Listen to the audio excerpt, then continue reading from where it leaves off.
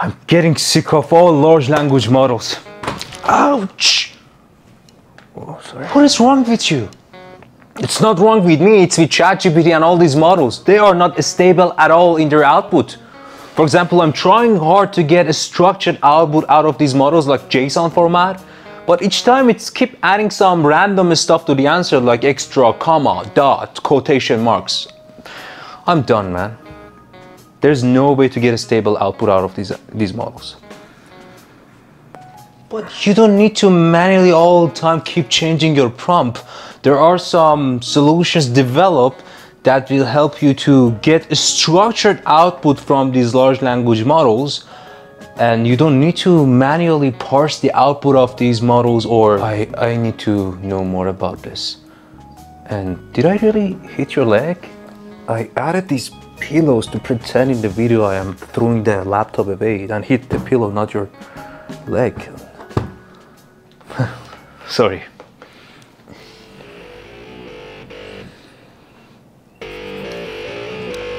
Let's go.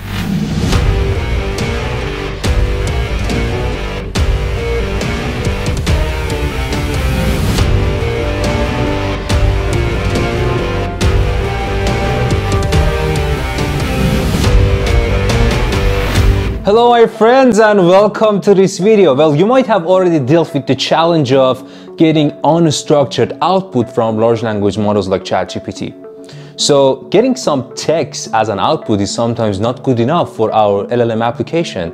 For example, you want to get a structured output from these models like JSON format that will help you to grab that output of your large language model to call an API or call your other tools. So you need that structured format as an output of these large language models, and you might have tried to do so or enforce that structured output by telling that in your prompt, which is sometimes not really that stable. So in this video, we're gonna check that out, that what are better solutions developed, some of them by OpenAI and some of them wrapped by LangChain, to implement that structured output from large language models. Then you can take that output to, again, call your APIs or call other tools in your large language model based applications. Then let's check it out. Before we start, make sure you subscribe and hit the bell icon so you will get notified for the next video. Alright, welcome back everyone, and let's start talking about the challenge that we are going to propose a solution for this in this video, which is how we can get a structured output from large language models like ChatGPT instead of just always getting text, which is unstructured by native. So there are multiple ways actually to build that challenge, and we need to actually find a solution for that challenge, because let's say you want to grab an outcome from ChatGPT to call an API. So if you want to call your internal API, you should have the input of that API call something like a JSON and a structure, having a schema. But if you get the output of the large language model as a text, as a sentence, you cannot use that to call an API. Or let's say the output of the large language model, you want to save it in a database. So you need to have that output structured like JSON, like as you can see here. This is actually pasted by LangChain, in order to have that data inserted to the database. Or let's say you want to extract a specific part of the output to do some specific queries, for example to keyword search. But by the end of the day, you have to have your answer in a structured manner like JSON. So now how we can enforce the LLM based solutions in a way that we always get the output of our, let's say, ChatGPT model answer in a structure that we want or in a schema that we want? Well, there are multiple ways. The first way, it's called functions. Some of the large language models can call functions to extract those specific entities that we are getting from the response of large language model. Why some LLMs? Well, mainly and natively OpenAI models, which is a type of large language model, support calling functions. If I click on that, it actually navigates me to OpenAI. Recently, not recently, that's I would call it a recent capability added to OpenAI models, that you can now do function calling. What does that mean?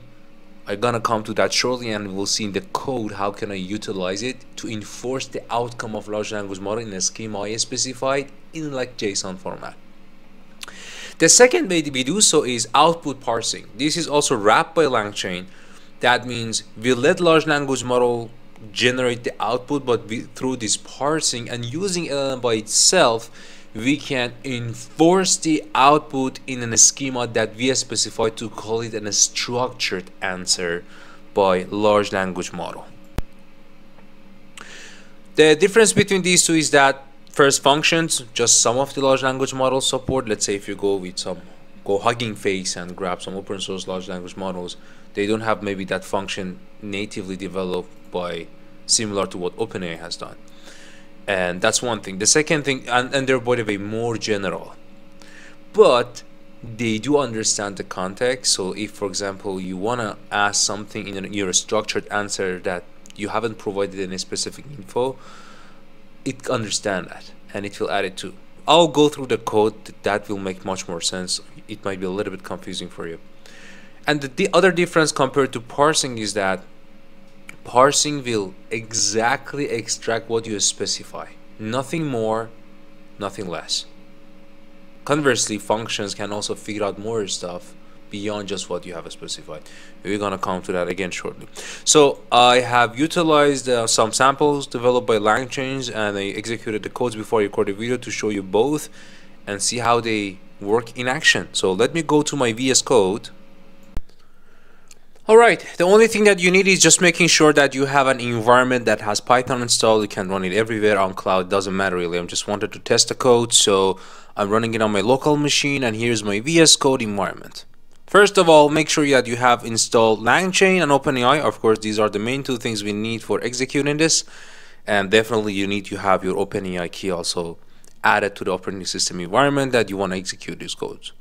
So here, the first option that we talked about was option 1, which is we're gonna call OpenAI functions, which is also wrapped by LangChain. So what we're gonna do here, we are going to actually specify that, hey, this is the schema that I'm expecting the answer of large language model be like this.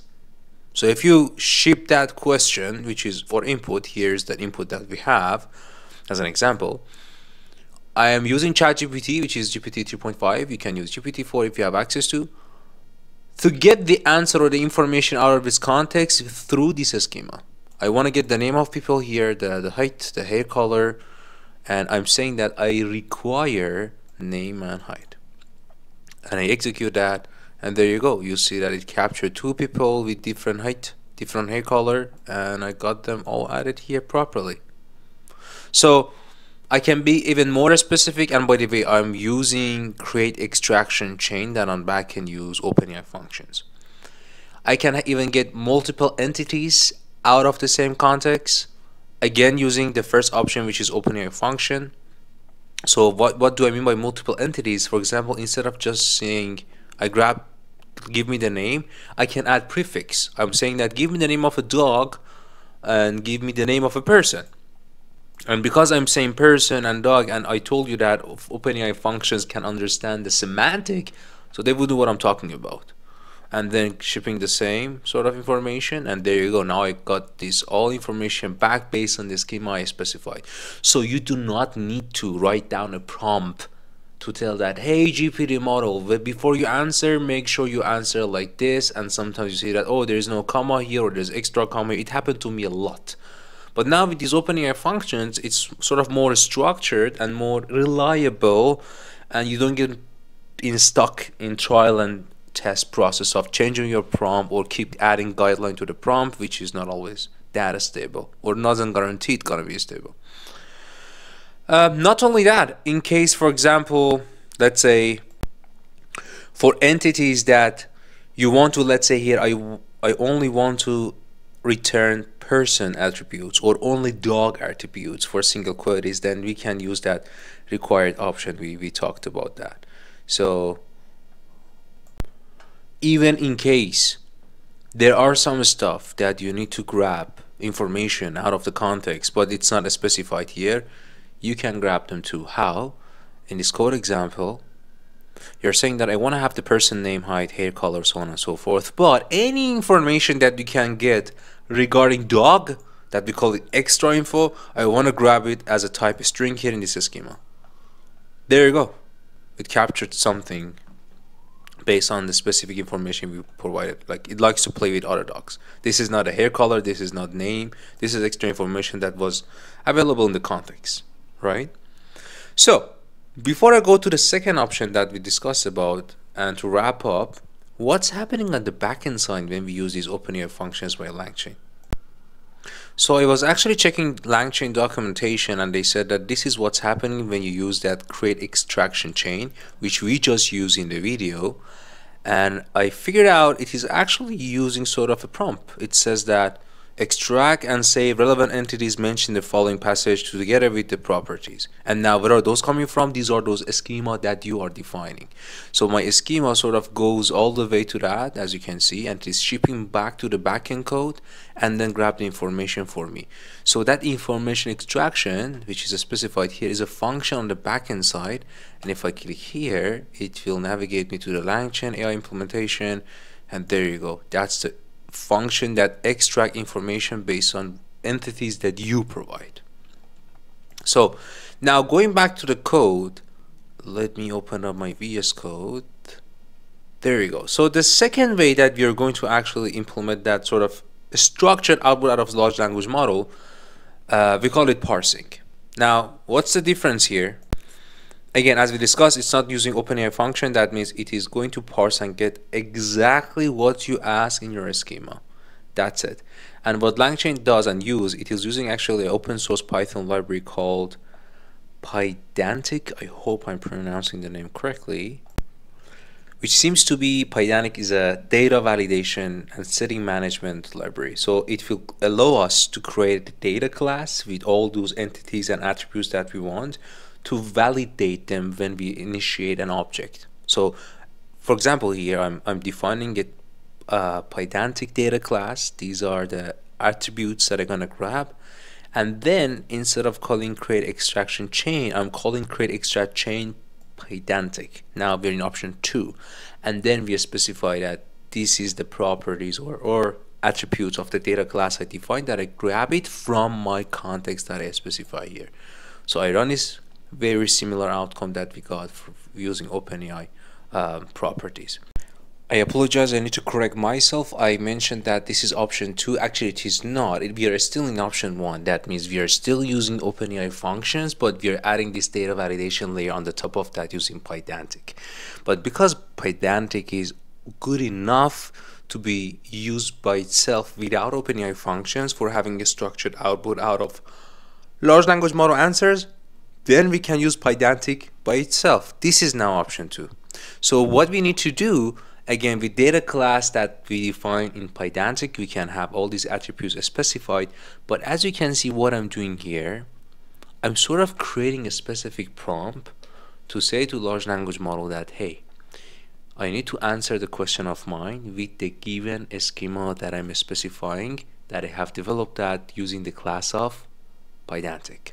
And then I pass it as the prompt template to my large language model. That means not only I can specify the schema with this matter, but also with Pydantic I can then check the validation of the schema, making sure it is working properly without me manually parsing and figure out what's going on. And there you go, the answer is back for me, very similar to what we have on the top. So if you have, or if you're using OpenAI large language models, then OpenAI functions is something natively developed, and I think got introduced by OpenAI just several months ago. It's not really that old. It's considered sort of recent, and you have sort of enough flexibility, and it have the capability of extracting more information, that more entities that you haven't necessarily specified, because it understands the semantic.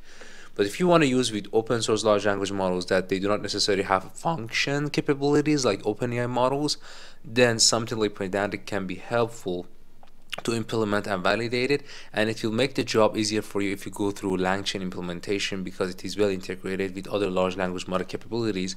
And here was a quick example to just showcase you the art of possibility. If you have been in the pain of not having always a structured schema or a specified framework from the answers of your large language models and manually parsing or developing cleaning functions for yourself, maybe that's a good moment to pause and think how you can leverage this to save your time and have it more reliable instead of manually parsing the outputs. And I hope you enjoyed the video. That's all. How big you would have dreamed if you knew you couldn't fail. Dream big, my friends. Believe in yourself and take action. Till next video, take care.